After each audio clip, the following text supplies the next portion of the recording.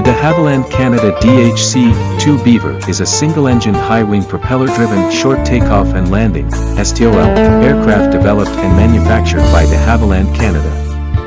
It has been primarily operated as a bush plane and has been used for a wide variety of utility roles, such as cargo and passenger hauling, aerial application, crop dusting and aerial top dressing, and civil aviation duties. The Beaver is typically powered by a single 450 horsepower, 340 kilowatts, Pratt & Whitney ARC 985 Wasp Junior radial engine.